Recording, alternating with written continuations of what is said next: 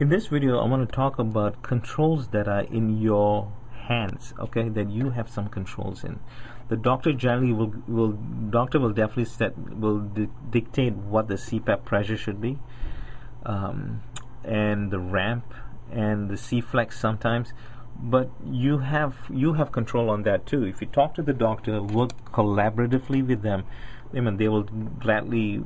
Most of the time, I've not seen them say no to the patients. Okay, let me explain to you what I mean. By the way, you're going to see this dim out very quickly. That's just the way it is. So I'm going to be bouncing back and forth.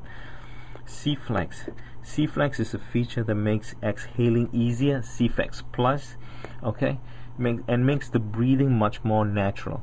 Respironics, ResMed also has it, and but Fisher & Paykel does not have it. So you have settings 1, 2, and 3. But you know what? I want to show it to you with this way. C-flex plus demo. I love this thing.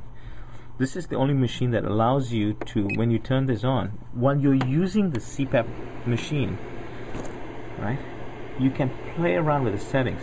So the higher the number, the easier it is to exhale. Okay, the settings 0, 1, 2, 3. You can play with this while this is on your face and running. You cannot do that with the ResMed, and Fisher & Paykel Icon does not even have this feature at all. Okay, this is such an awesome feature. So let me just get out of this, and then the next part I want to show you is setup. Let me do this way. Okay. In setup mode, these are things you have in your control. I mentioned about C-flex. The next one I want to talk to you, I do not want to talk about System 1 humidification and humidifier. I'm creating a separate video for you so that I can explain that better. Ramp time. Okay. In here, you have two things in your control: ramp time and ramp start pressure. Okay.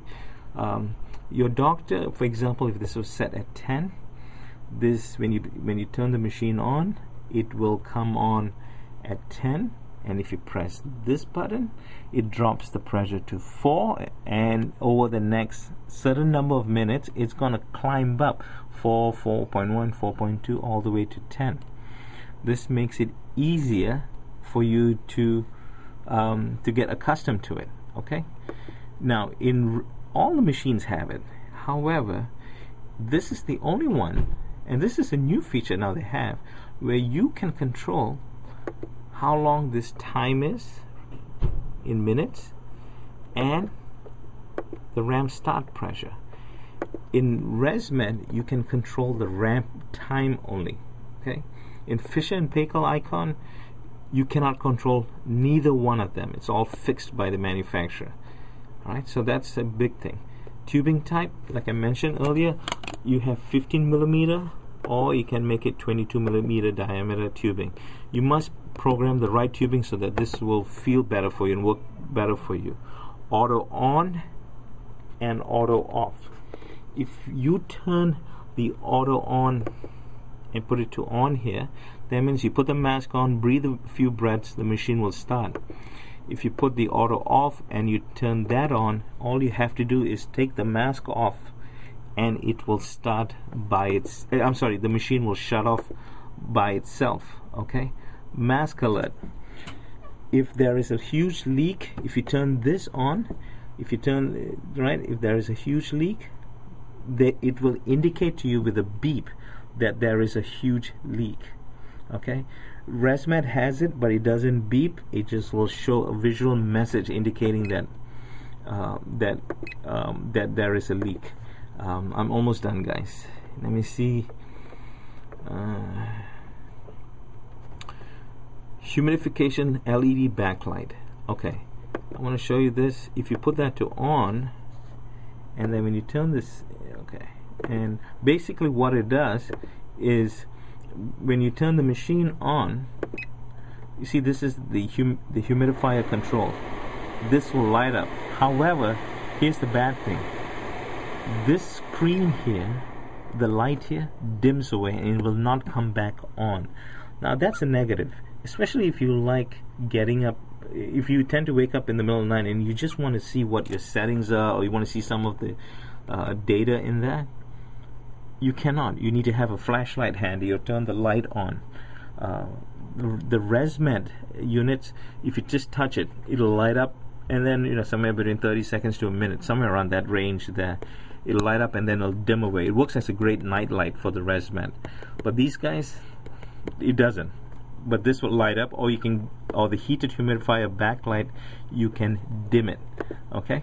Let me see. I want to go down. Silent mode is off. Let me explain that to you. All right. This is a strange thing. I've had a good number of complaints from CPAP patients who use this, because when you turn the machine on, you're going to hear a beep. Did you hear that? Now, if you are someone who goes to bed later than your bed partner, your wife, or your husband, that can wake. Some people have complained that has woken their bed partner up. Now, in the setup mode, you can silence that beep. Okay, so that's a good thing. That's a very good thing. The ResMed doesn't beep at all. Now, as far as I remember right now, I'm a little bit nervous right now, and I don't recall it ever beeping. Yeah, it does not beep. Now, language, you can program this to be in English or in Spanish. Okay, and that's it. I'm going to create another video later that talks about the info feature. Before I go there, I want to talk to you about the Auto IQ. This is brand spanking new.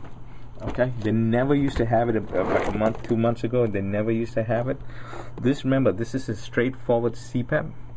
However, for 30 days, we can program this to work as an auto CPAP. It only works for a maximum of 30 days. Meaning, the only time we'll ever do that if the doctor says, you know what, let's try to figure out what a new CPAP setting should be for the person, and we can program it, and then based on the results there, the doctor can say, oh, okay, based on the Auto IQ test that we just did, I think we need to change the CPAP setting to X, to whatever it is. Okay, it's a fantastic feature.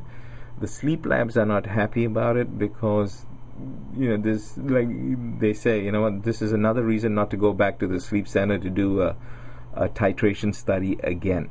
Okay, so, but this is a new, brand spanking new feature. Okay, with that, I'm going to pause and be back.